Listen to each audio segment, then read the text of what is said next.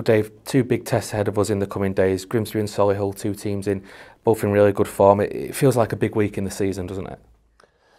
Probably from the outside looking in, it does in terms of the games that go ahead and in a shortish space of time. As you say, two teams in good form, but ultimately as good, or we're as good, if not better form. So the games against the teams that are up near you at the top of the table are always the ones that I suppose bring more intrigue. But the games that we know are going to be tough. I think this league has shown over not just the recent past, but over the time it's been going, that unless you're banged at it, there can be results that you wouldn't expect. So we've, again, simplifying it as best as possible, we've got to go and be at our best, and if we're at our best, then I believe we have every chance of winning.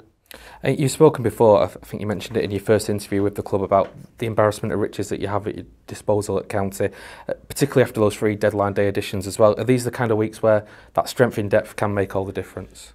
It gives us the option, that's the big thing. What we don't have, as I've seen some teams, is struggling to fill a bench, is players missing out, which significantly reduces the quality they have in the starting 11. That's what we don't have. So let's say we have options. What we have to do is pick the right options at the right time in order to get us the right results. But you certainly have confidence in the fact that if things transpire on a Friday and we potentially lose players, that on the Monday, if we need to change things, if we need to mix it up, if we need to do whatever's needed, then it won't significantly reduce the quality that we have. It is a quick turnaround, not as quick a turnaround as Saturday, Monday, which would normally be the case over Easter and what we have further down the line in the season.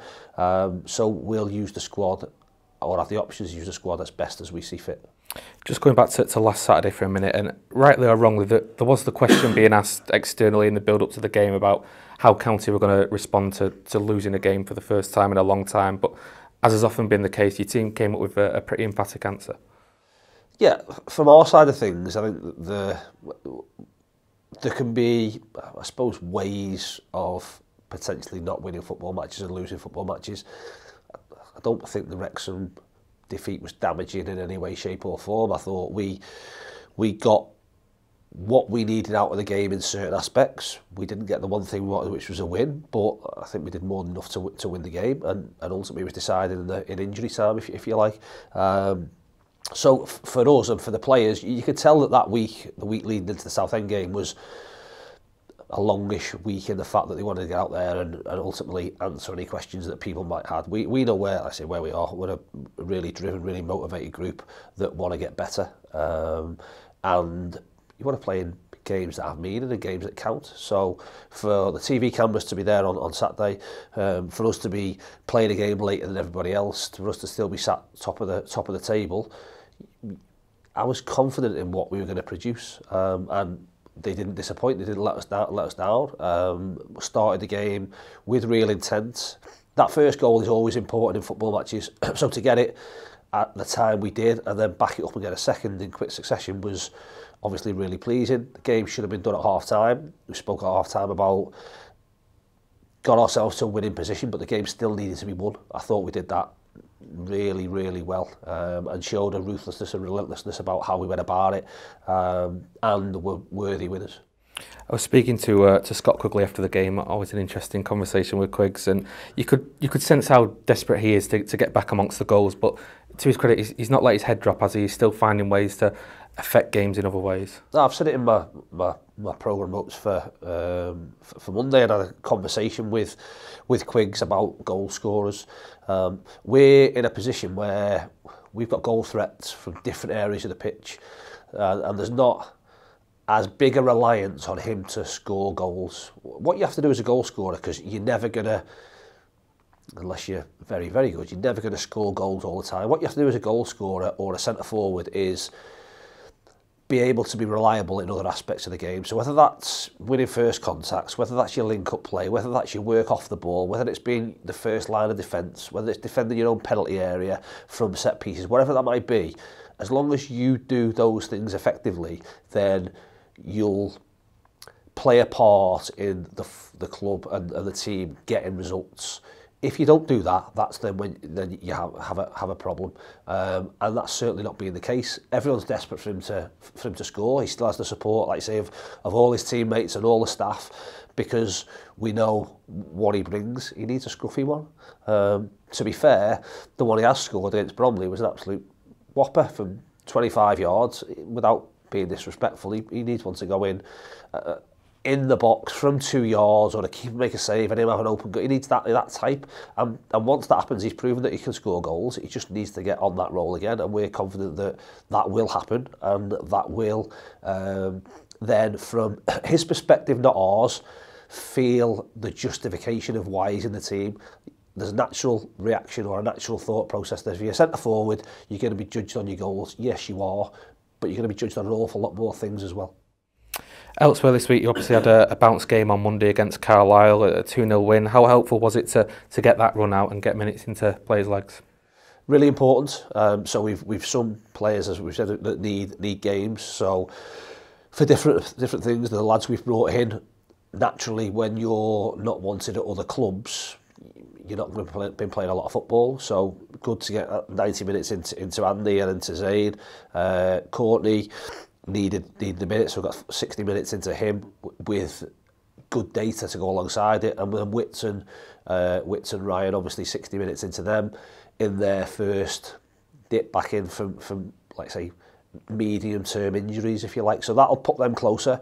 We'll need to work with them over the coming weeks to get them to full match fitness, but really positive in the fact that we know if they're called on, maybe they can't do 90 minutes to the levels that they could before their injuries, but they're certainly on the way back, and every day we'll only get closer to that.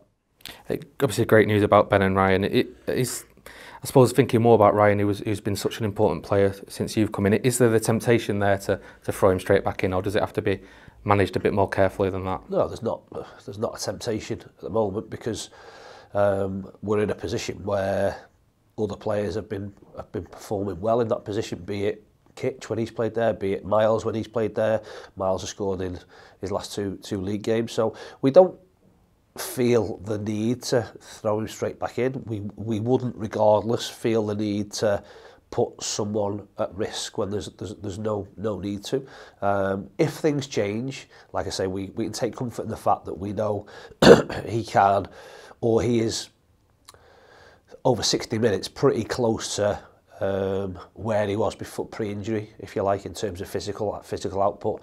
The last half an hour of a game, as with anything, is the toughest part, and we just need to build those minutes up. So we could throw him back in without question, but we'll pick the right time for him, and that will be based on not just our desire to stick him in there. That will be based on performances, based on results, based on injuries, based on suspensions, all those things that culminate in the decision that we have to make. Just moving on to Friday and Grimsby, I suppose when you think back to that FA Trophy game back in December, it was a difficult moment for Grimsby, on a bad run, a lot of injuries, hit by COVID. They certainly seem to have turned it around since then, and are going to be a different opposition on Friday. Yeah, absolutely. Again, start of the season, they would have been, and we still are, a team that feel they should be competing at the top to get promoted from this division. Had an unbelievable start, and a really good start. We sat top of the table. Have had a sticky run that culminated, like I say, in them losing a stretch of games. Our FA Trophy game was in the midst of that, but have, I suppose, reinforced, have strengthened, they've brought some players in, and have got some results that have now put them back in that playoff picture, and they'll be doing everything they can to want to stay in there. So, yeah, different game than what the trophy game was. We've got a different game in terms of us, in terms of our team selection and stuff on that day. So, yeah, a completely different game, but one that we're looking forward to and one that we want to win. You've been involved in the National League for a few years now, obviously won promotion last year. Is this the strongest you've known the division to be in terms of quality of the opposition you're going up against? Yeah, absolutely. And I don't think you need to be a rocket scientist to work that out. There's been money spent on players that are above National League level, simple as that. And you look at the moment, normally you will have, I don't know, maybe 7-8 teams that are maybe push to 9 teams that we're pushing for a playoff place. I think you're probably down to 11, 12 who are still in with a shot. And on the flip side of that, the teams that are down the bottom, in the main, are sort of are as rift down the bottom. So the quality, like I say, has only increased year on year, in my opinion. Within that, you always lose 2 teams to the Football League. Probably this time around, maybe the 2 teams that were lost from last time were ones that potentially had the strongest squads, and I was in charge of one of those squads, and we got up when people probably thought we maybe wouldn't. So there is real quality, there is real competition, there is more and more ex-Football League clubs, if you like, not just in infrastructure, but in standard, that are part of the makeup of this division, which makes it more and more difficult. Just finally, I want to finish on the fans this weekend. It can be a hostile atmosphere to play in at Blundell Park at times, but a sell-out away crowd, around 1,500 County fans making their way down. How much of a boost does that give to you and the players in a game like this? Yeah, huge boost. I think atmospheres are created by opposition fans. That's what makes I suppose the banter, the dislike, the support in your team, wanting to be better support than the opposition, all those sorts of things, and then being able to bounce off each other makes for an atmosphere. We've got to make sure that we put in a performance that that our supporters associate with, and I've no doubt will absolutely get behind us and go a long way to hopefully getting us another 3 point and keeping this run going. Dave, thanks for your time. Good luck on Friday. Cheers, thank you.